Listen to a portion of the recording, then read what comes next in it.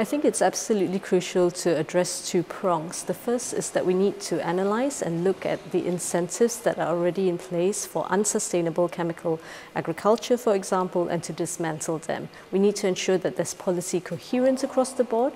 When you do that, then you can then look also at policies that support agroecological production, support smallholder farmers, then the knowledge that they have and their institutions and organizations. For example, in terms of supporting farmer-to-farmer knowledge sharing networks, that would be important.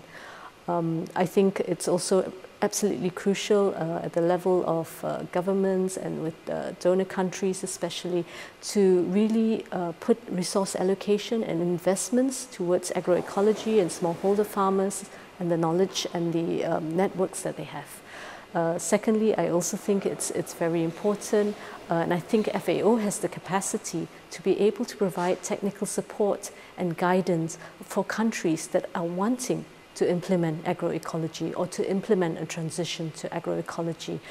So that kind of technical work needs to be done to help countries to be able to transition towards agroecology.